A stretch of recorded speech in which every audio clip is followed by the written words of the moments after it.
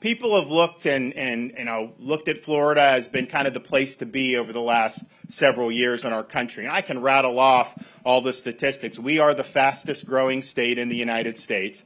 Florida has led the country for many years now in net in-migration. I think New York has led in net out-migration.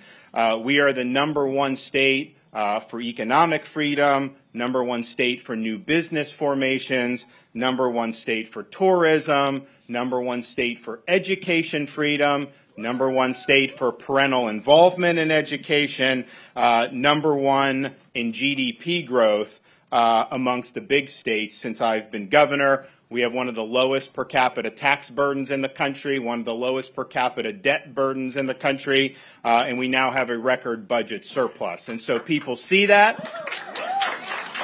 They see that our unemployment rate's 2.5%. That's over a percentage point lower than the nation as a whole. For the first time in the history of the United States, Florida has more people employed than the state of New York does. And, you know, we've got a lot of retired people of our 22 million. So that's saying that we're doing things right. And people look at that and they say, well, you know, yeah, businesses were open during COVID, the lower taxes, all that stuff. You know, there's all these different reasons. And all those are important. Don't get me wrong. But I just want to tell you the foundation of Florida's success has been a commitment to law and order and support for the men and women who wear the uniform.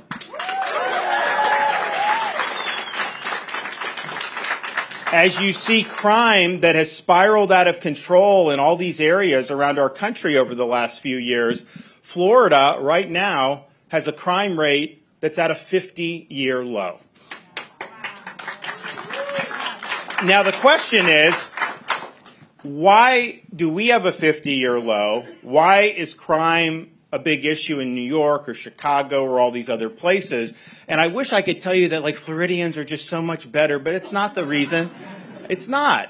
The reason is we support strong policies to keep our communities safe, and we back the Blue, and we support their mission, and we back it up with money and all kinds of stuff to be able to do it. The reason why you have what you have in some of these other jurisdictions is because they're putting woke ideology ahead of your safety as New Yorkers or as people from Illinois or wherever you have this type of policy taking place. So what have we done in Florida? When they were talking about defunding police and slashing budgets, we said, not on my watch, that's not happening. But we also understood, I've got a state of 22 million people. I got 67 counties. I got all these municipalities. You know, you could have 3 bozos on some city commission do something stupid like that. And, you know, that's not necessarily something that we at that time had control over. So what we did is we passed legislation preventing any local government in Florida from defunding the police. They can try, but we'll put the money back in.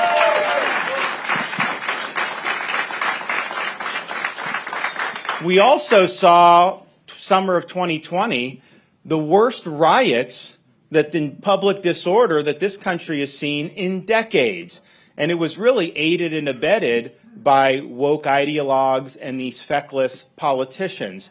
And so we didn't allow that to happen in the state of Florida. As soon as I saw this start happening in other states, we mobilized the National Guard. We dispatched all our state law enforcement agencies, but we worked hand in hand with police officers in Miami and all these other places, and we said, you are not going to burn down the state of Florida. And so they didn't burn down the state of Florida. So I know I will see some of you in Florida at some point in the near or sometime in the future, and we welcome. I will say, though, I mean, there's certain parts of Florida that are very, very crowded this time of year. Good luck getting a dinner reservation in Naples in February or in some of these places in Southeast Florida. But we welcome everyone that wants to come to serve in law enforcement. But I think even more important, because like as much as I'm proud that Florida is doing well, I want the country to do well. I want all of these communities to do well.